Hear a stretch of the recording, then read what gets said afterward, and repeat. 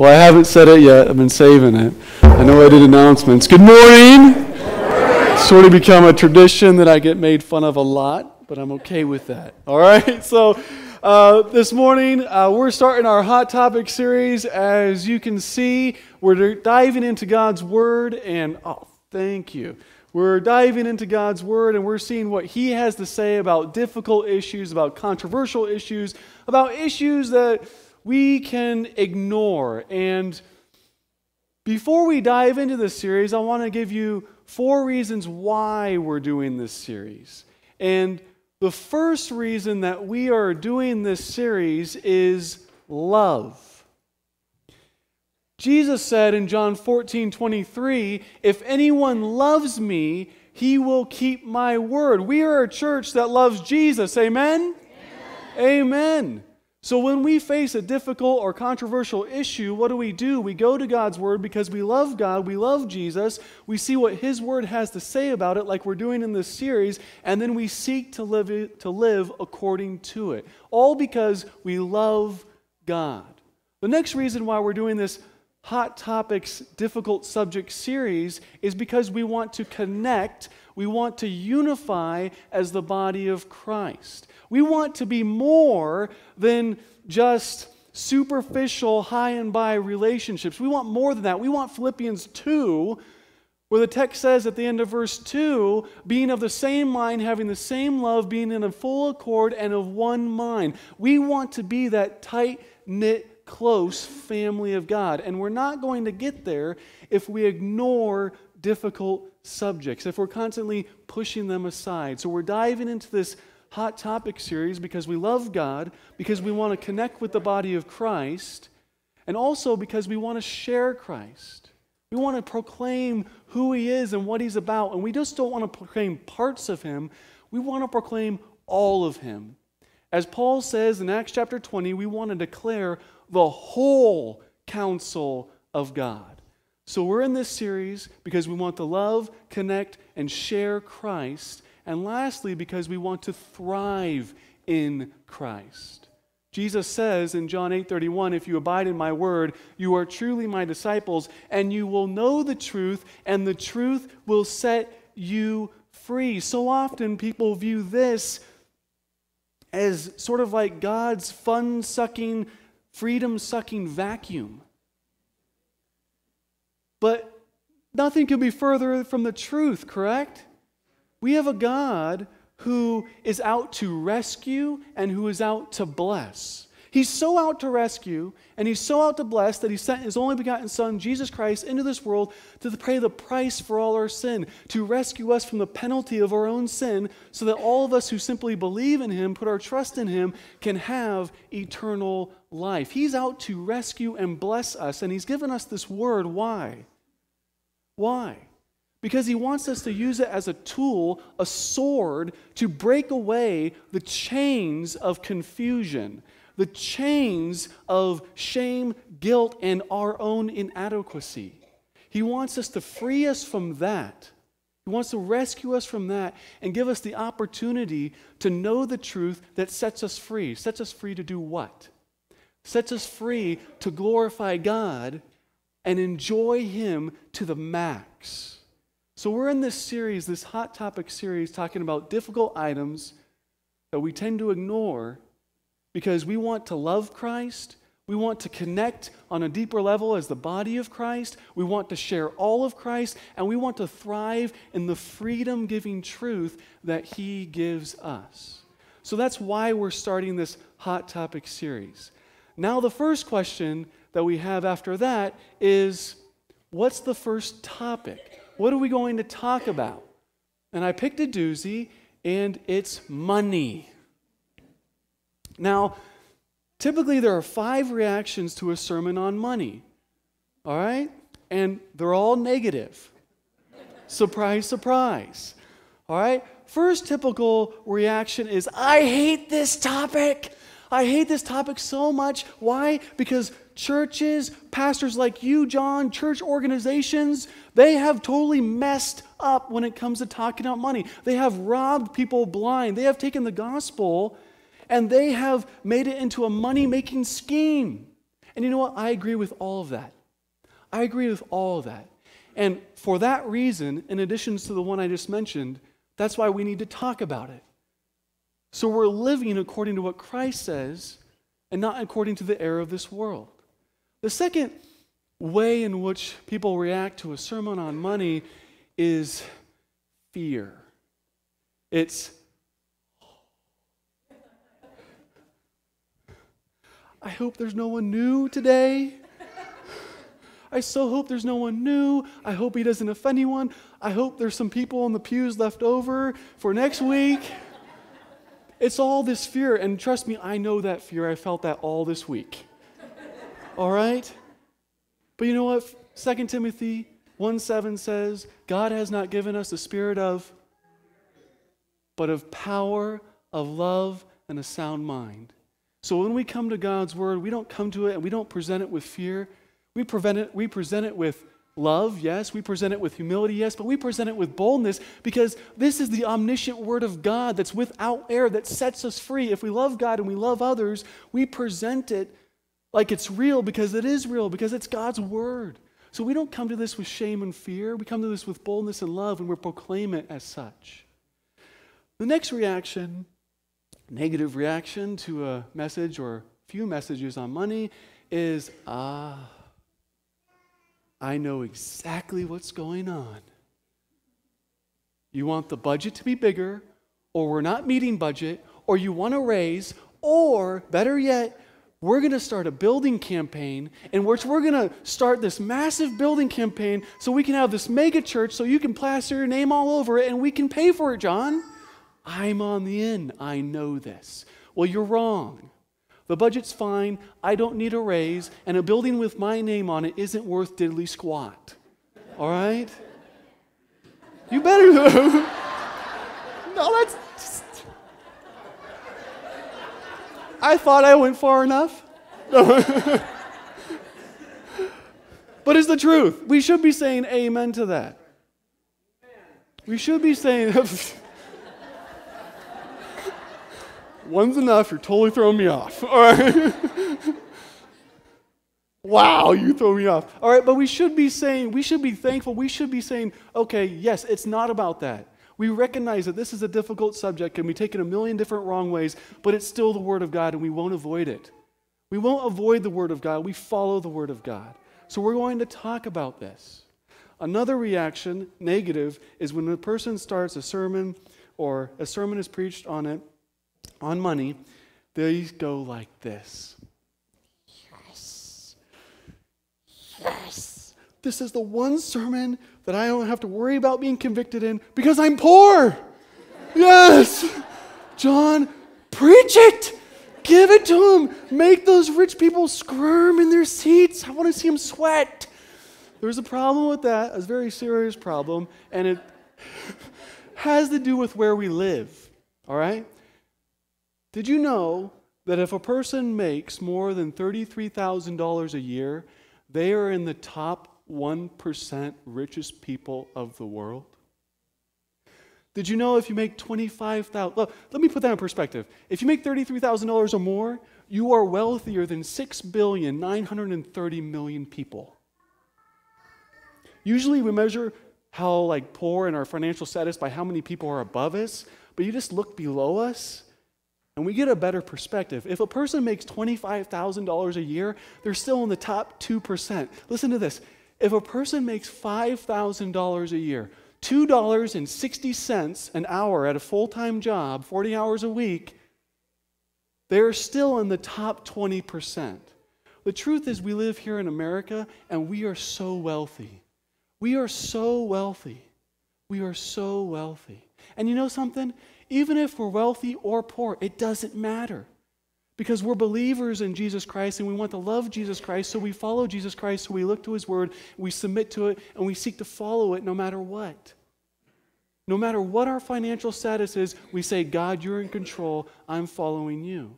The last reaction is probably the most prevalent. When money is brought up in church, it's to say, how dare you? How dare you get behind that imaginary pulpit without a tie and tell me how to use and spend my money. How dare you tell me what I should do with my car, my house, my retirement, my saving, my money. But there's a major problem with that. And the problem with that is this tells us that it's not your car, that it's not my house, that it's not my banking account. It's all God's. He owns it. He made it. He owns it. And He still owns it. For the next couple of weeks, we're going to be talking about this sticky issue of money. And today we're going to concentrate on this fact that it all belongs to God. It's His. So we're going to manage it. We're going to seek to manage it as He wants us to manage it. Please open in your Bibles to 1 Chronicles chapter 29. 1 Chronicles chapter 29. We're going to see this definite truth lived out in David. When you have found 1 Chronicles chapter 29, please stand out of joyful reverence for the reading of God's truth.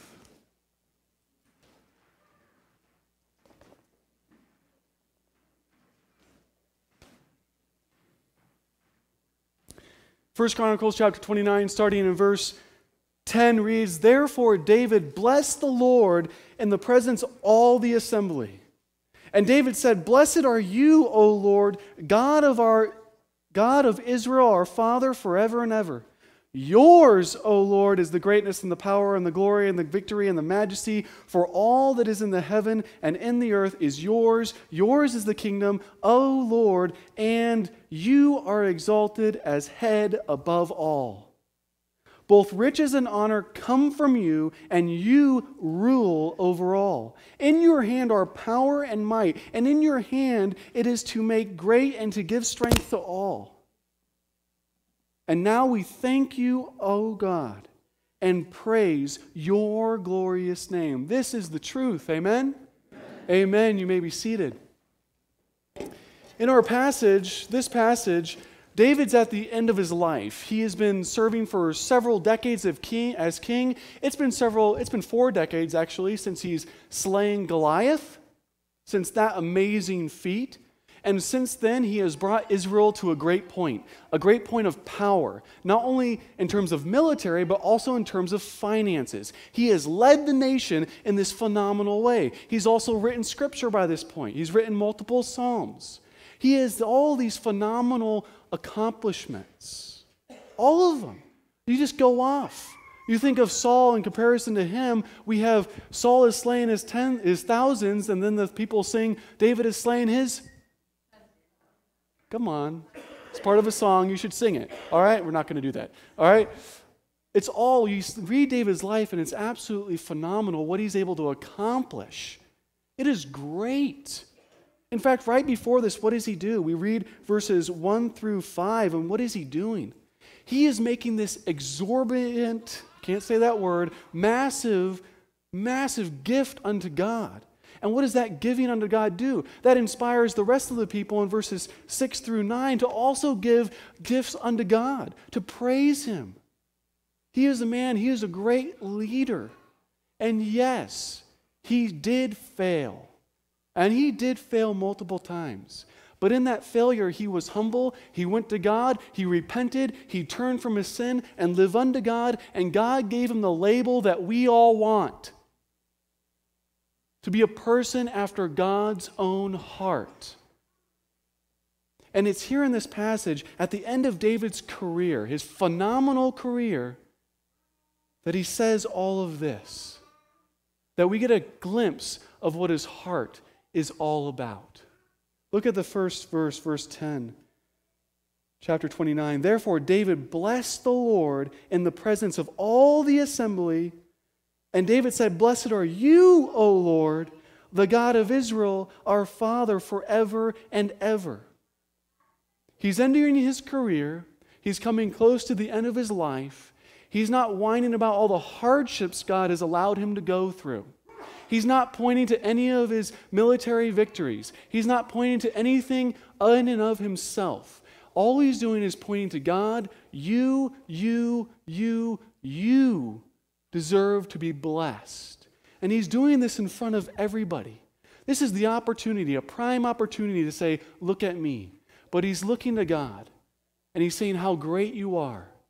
And we find out why in verse 11. It says, yours, O Lord. Notice the pronoun that's going to run through this whole thing. Yours, O Lord, is the greatness and the power and the glory and the victory and the majesty, for all that is in heaven and in the earth is yours. Yours is the kingdom, O Lord, and you are exalted as head above. Both riches and honor come from you, and you rule over all. In your hand are power and might, and in your hand it is to make great and give strength to all. David has come to a place where he believes that God is God. That all of his victories, that all of his accomplishments on the battlefield, all of his accomplishments in terms of diplomacy and expanding the kingdom of Israel, none of the glory goes to him. It all goes to God because he is the maker of all things. He's the sustainer of all things, and he couldn't have done it without God working through him. It's all about him. It's all about you, God. And when it comes to his finances, what's it all about? It's all about coming from your hand, God. It's all about being used by you, God, to give back unto you. It's fully and utterly absent of those phrases, my home, my car, my wallet, my career. It's all yours, yours, yours, and yours. I mean, look at the next verse, verse 14, actually. I love this, what he says. He starts out verse 14 saying, but who am I? And I'm tempted to say, David, come on. Like, you're the guy. You're the man. You're the one who entered into a Philistine camp all by yourself and slaughtered 100 all by yourself. You're like the man. You're the man who killed Goliath. You're the man who's led the nations. You're the guy who's written Scripture. But he has a proper perspective in which none of the glory goes to him and it all goes to God. It's all you, and you. Who am I to even stand before you? And look what he says next after that. But who am I and what is my people? Well, they're a pretty great people. They've been moving forward. They've been growing. But he recognizes it's not him, it's not anyone else. It's all glory. It's all ownership of God. And look at what he says. Look what he says. But who am I and what is my people that we should be able thus to offer willingly? He's talking about his offering that he just gave in the first 6 verses and the other people gave in the subsequent 3 verses, 6 through 9. He's like, how are we even able to do this? It sort of doesn't make sense to me. And he keeps on going. For all things come from you, and of your own have we given. David is talking about this. The flow of finances. The finances start with God since he owns all things, and he delivers them to us for the purpose of us enjoying the fact that we can live and give them back unto him. And he's like, wow, I'm totally superfluous in this process. You don't need to include me. But yet you give me this opportunity to receive from you and give unto you. He's absolutely floored. He knows, he believes that God owns all. And he's allowed him, he's giving him an opportunity to participate, to touch, to handle, to manage what's God's. And he just can't get over it. And this is not the only passage where we see this truth that God owns all and we're simply managing his funds. Absolutely not. Turn in your Bibles to Deuteronomy chapter 8. Deuteronomy chapter 8. A few pages back. Quite a few.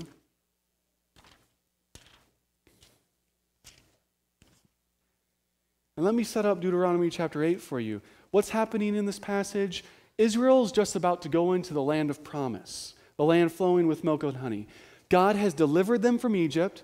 And what did God give them when he delivered them from Egypt? All of the Egyptians were so thrilled that they were leaving, so wanted them to leave, were so defeated by God's deliverance that they poured money on them, that they showered them with their wealth because they just so wanted the Israelites to leave and for God not to continually oppress them until they leave Him.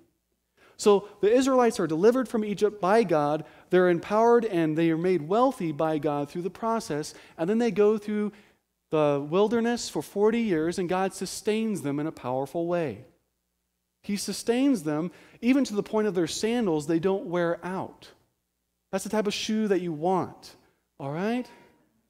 God sustains them, God sustains them, God sustains them, and then He brings them to the doorway, essentially, of the land of Canaan. He says, you're about to enter this area. You're about to conquer more. You're about to earn more. You're about to be wealthier than you've ever been. And I know you, Israel. I know you that once you accomplish these things, or I accomplish them through you, and you acquire all this wealth that I want for you, you're going to think you earned it. You're going to think it's all about you. You might fall into that trap. And God is so loving, He's so just, that He reminds them not to fall into this trap. Look at Deuteronomy chapter 8, verse 17.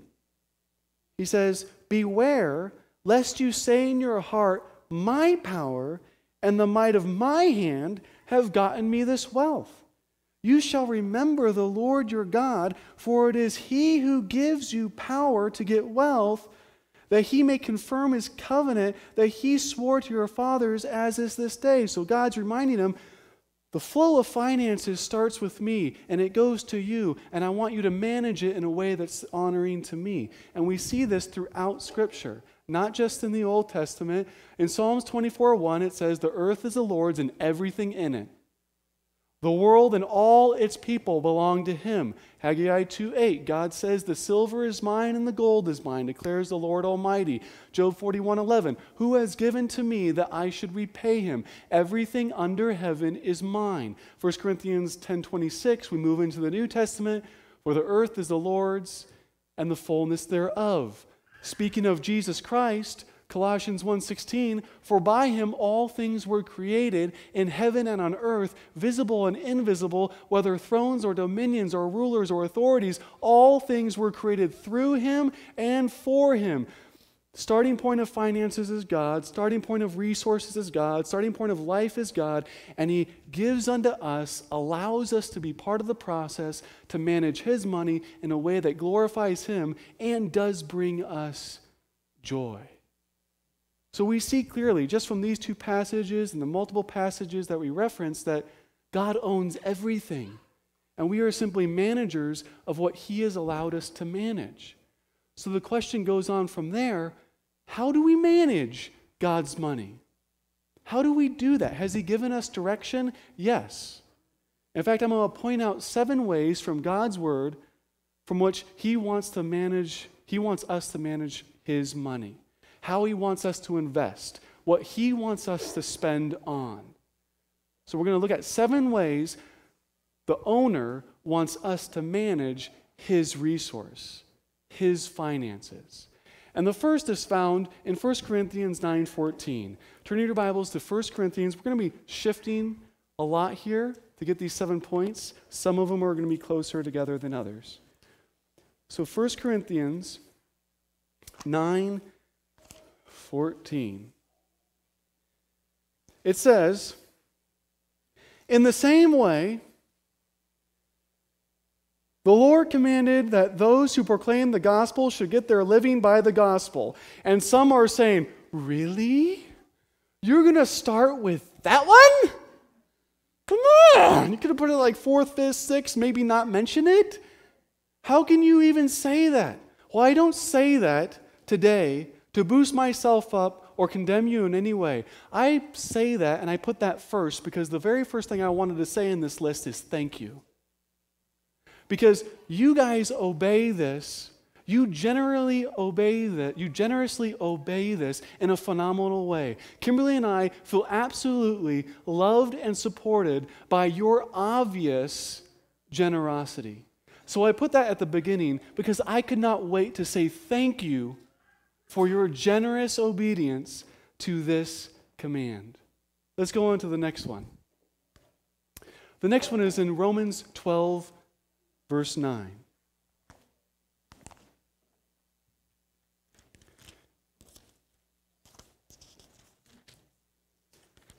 Romans chapter 12, verse 9.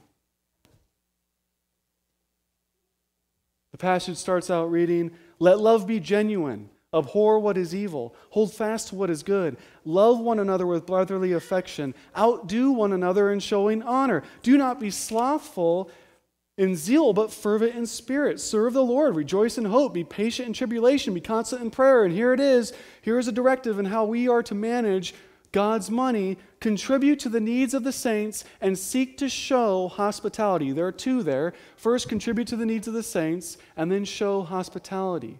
I just want to say, you do a phenomenal job of contributing to the needs of the saints. Every month we have Communion Sunday. We celebrate communion once a month. And at the end of that Sunday service, we have the men standing at the end of the aisles holding baskets at the end of the service. And what's that called? That's called the benevolent fund, in which you have generously given. You put your money in there, and where does all that money go? It all goes to contributing to the needs of the saints, helping out the body of Christ with financial struggle. So you are doing this well. And there's another awesome note here.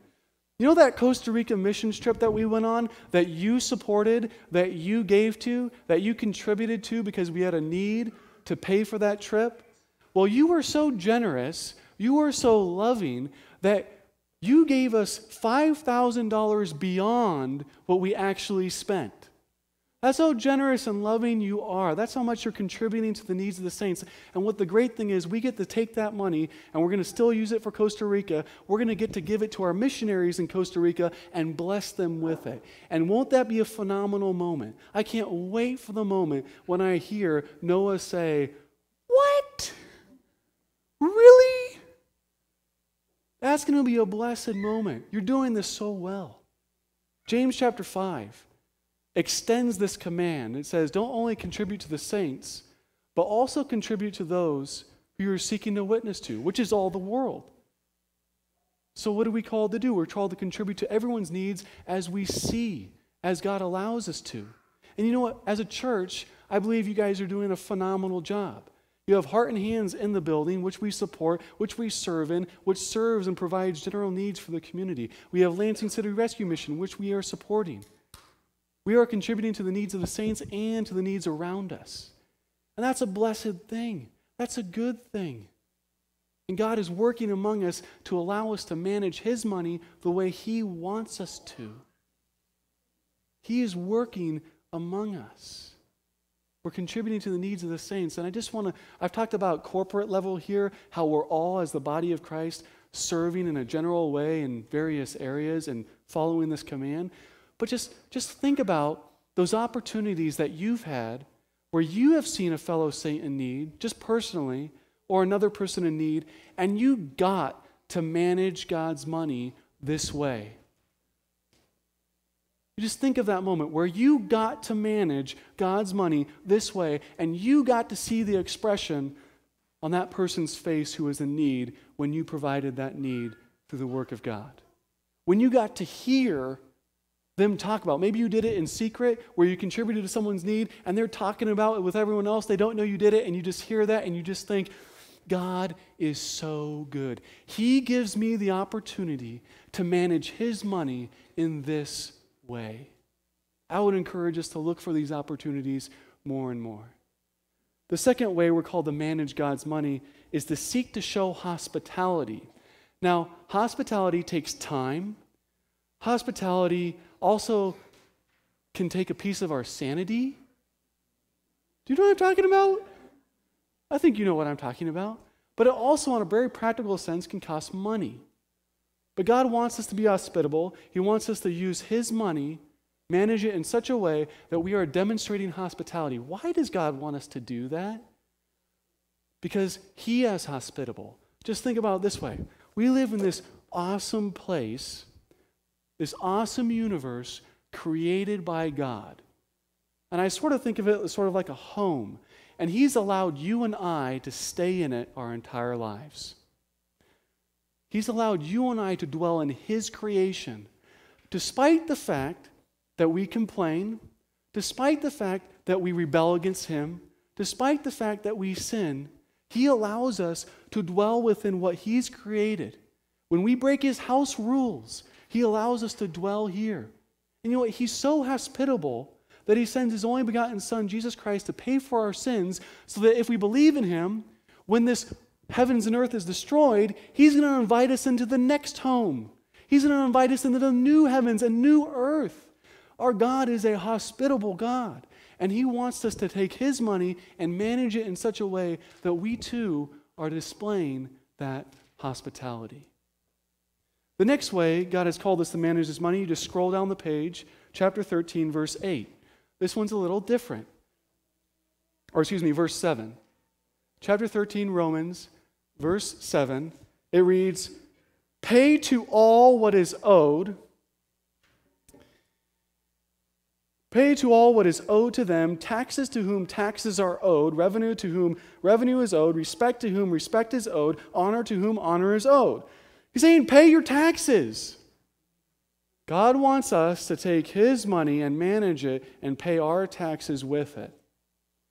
And to that, some may be like, John, do you realize that we don't live in a Christian nation? Do you realize that our government funds abortion? Do you realize that we're no longer able to pray in schools? Do you realize that this nation seems to be going downward in so many ways? Why should I pay taxes? Why should I do that? Maybe it's a cultural thing. Maybe it's Paul lived in a culture that's different than ours. We live in a different one. Situation is different, so we don't have to obey that. Well, that doesn't work. Because what type of culture did Paul live in when he wrote this? He lived under Emperor Nero. And Emperor Nero was slaughtering Christians by the thousands. He would take Christians, dip them in oil, attach them to a beam, a cross, and light them on fire to light the highways. And yet Paul is saying here, with that, pay your taxes. This is what God wants you to do. And in one way, it totally makes sense, doesn't it? Because if we're constantly dealing with tax issues, constantly brought into the court of law, constantly distracted by that, what is that going to do? That's going to distract us. That's going to take us away from what our primary responsibility is. And that's to share the good news of Jesus Christ, to proclaim His name. Why would we lock ourselves up when we are called to go out and present the gospel of Jesus Christ? So God's in authority, He owns it all, and He tells us to submit and pay our taxes. Now, I'm all about deductions, so long as they're legal deductions. So we pay our taxes because God owns all of the money, God owns everything, and we're managing His according to the way He wants us to. What's another way He wants us to manage our money? Look down to verse 8. Of Romans chapter 13, it says, "Owe no one anything except to love each other, for the one who loves another has fulfilled the law." God does not want us to be under the weight, to be under the burden, to be under, as Proverbs 22 calls it, the slavery of debt. He does not want that for us. He knows that debt is depressing. He knows that debt is defeating. So His money, He allows us, He gives unto us. Why? So we can seek with all our heart, seek with all our mind, to the best of our ability, in which He provides, to avoid and run from that. Pay it off as quickly as possible. God's in charge. He doesn't want us to owe anything. So He says, I own it all. Manage my money. You have debt. Seek with all your heart to get rid of it. What's the next way we can manage God's money appropriately? Turn to Matthew chapter 25. Matthew chapter 25. This is a different one. In Matthew chapter 25, starting in verse 14, we have what's called the parable of the talents. And in this parable, there are 3 men, and then there's an owner. The owner represents God, and the 3 men represents different types of people attempting to serve God. And these 3 men, 2 of them, take the money that this owner provides for them, He says, you're going to be my money manager. Here's the amount of money for you. Here's a specific amount of money for you. Manage my money. Two of them take that money and they manage it well. They use it. They invest it. And as a result, they get more. And then the owner comes back and says, good job. You didn't let it sit. You did something with it. You trusted me to work through you. So he utilizes, he rewards those servants. But there's a third servant who takes what God has given him and puts it in a hole and says, I'm scared. I'm afraid. God's the owner, and he's given me this responsibility, and I don't want to invest. I don't want to utilize it. I don't want to do anything with it. I'm just going to put it in a hole. And what does the owner say to that servant? We look at verse, 26 of Matthew chapter 25.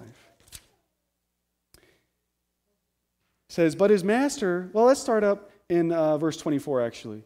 He also, who had received the 1 talent, came forward, this is the guy that put it in the ground, saying, Master, I knew you would be a hard man, reaping where you did not sow and gathering where you did not scatter seed.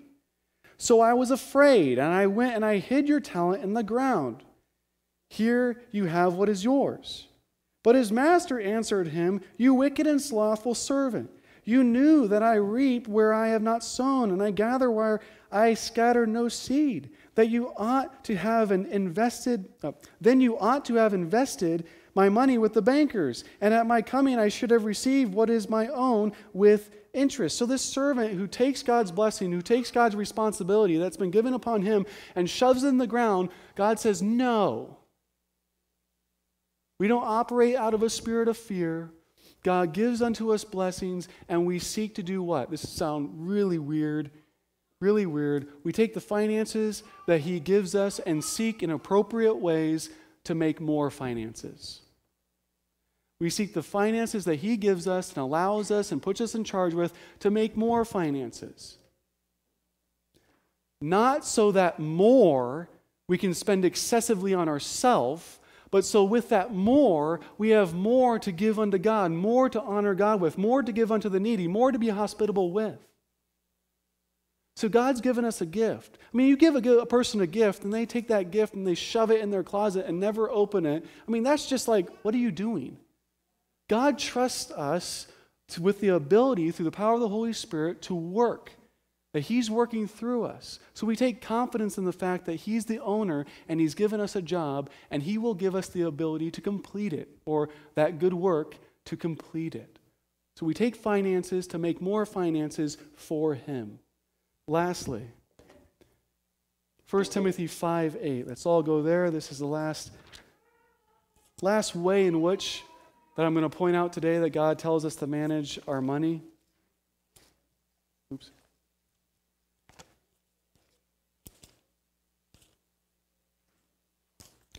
And this is just straight to the point. 1 Timothy 5:8. But if anyone does not provide for his relatives, and especially for members of his household, he has denied the faith and is worse than an unbeliever. God's the owner. He gives us finances. Yes, to support the needy. Yes, to be hospitable. But also because he wants us to provide for not only our extended relatives, but also our immediate family. He wants us to do that. He desires us to do that, to be a provider unto our family. So those are 7 ways that God tells us to manage his money. And you may be sitting there and saying, wait a second, John, I have a question. This is a hard question. The problem I have with my money is you didn't address it. It wasn't one of the 7. You know what? And John, I have looked through the scripture, and I just can't discern. I don't know what I am to do in this situation, in this financial situation. Well, just think about what we should do if we're questioning what we should do with God's money. I think if I hired a money manager and said, hey, here's all my money, manage my money this way, and that money manager came up against a question, he says, well, I don't know if John wants me to invest the money this way. What would I want that money manager to do? I would want him to come to me and say, John, what do you want me to do with your money? I'm having a difficulty. I have a question here. And you know what? God operates the same way. He's the owner, and he's given us the responsibility of being money managers So when we have a question, what do? We bend the knee, we go to him and say, God, it's yours. What do you want me to do with these finances? God's also given us the body of Christ, which we can go to and seek out wisdom and say, hey, I'm having difficulty with this financial decision. And that's a tough conversation, but that's discipleship, in which we're seeking to say, how can I honor God in every way, even with my money? I want to close by quickly turning back to 1 Chronicles 29. You know that passage where David was praying?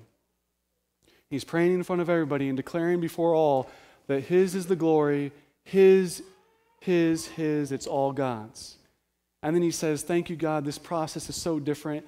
You allowing me to be a part, a money manager, handle your goods. I want us to get a sense, because so often we can walk out of a money talk and feel so stinking guilty and defeated and feel like, you know what, this is all meant to destroy me and this is not going to work out for good. But we see a completely different reality with David. David is saying, it's all yours. I've been seeking to manage it according to your will. And what's the result? The result isn't it's a burden. The result isn't life is miserable. Wow, I wish God would get off my back. No, it is absolute joy.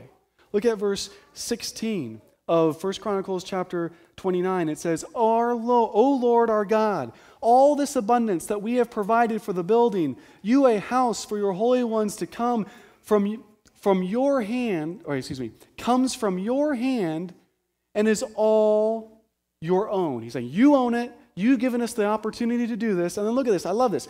I know, my God, that you test the heart and have pleasure in uprightness. In uprightness of my heart, I have freely offered these things. And now I've seen your people who are present here offering freely and joyously to you. You read this passage, and there's no hint of, darn, I gave to the needy today. There's no hint of, wow, I contributed to this temple of God. Shoot, that was a bad investment. None of that's here. It's all, look at the ability that God has given us. We manage, we're able to touch his finances, and we're able, through his grace and power, to manage them in such a great way. And joy is the result. And I love the following verse. It says, O Lord, the God of Abraham, verse 18, Isaac and Israel, our fathers, keep forever such purposes and thoughts in the hearts of your people and direct their hearts towards you. He's like, keep this going. This has been a blessing in my life. It's been a blessing to the lives around me. Keep this reality in the minds of all of these people. Don't stop this. Keep it going. Let it be a legacy of Israel that we all acknowledge that it's all yours and we're managing it the way you want us to manage. And you keep on reading, and the result is joy, joy, joy, and joy. It's not my money belt has been expanded. This is not health and wealth gospel. It's not I got a great big brand new house as a result of giving unto God. No, it's I got something better. I have the joy of the Lord because he owns it and I'm managing it in a way that is honoring to him. For the next couple of weeks, we're going to be talking about this subject. Next week, we're going to talk about our motives and money. The next week, we're going to talk about our future and money. The next week after that might be even more awkward than today because we're going to talk about money in regards to the local church. And then we're going to dive into sexual orientation and all of those issues in our culture. But this is the Word of God. And we don't turn back from it. We're not ashamed of it. We don't hide under a rock. We say, this is the Word of God. Let's follow all of it with all that we have. Let's pray. Dear God, you're good and you're holy and you're mighty. And you are generous. You own all things. And you allow us, you give us the opportunity to handle, to touch, to manage your finances. And you give us the joy of honoring you with your finances. Today I pray for everyone in this room, including myself, that we would consider today your ownership of all things. And first we would be convicted if we need to be convicted And we would go to you and confess that if we need to confess. But then we would be filled with joy because you are the God who forgives. And you are the God who strengthens. And you are the God who renews. And you are the God who enables to live as you have called us to live. May everything in our life scream, yours, yours, yours. We lay it all down. We shout with joy, it's yours. We pray this all in Jesus' holy name, your Son, our Savior. Amen.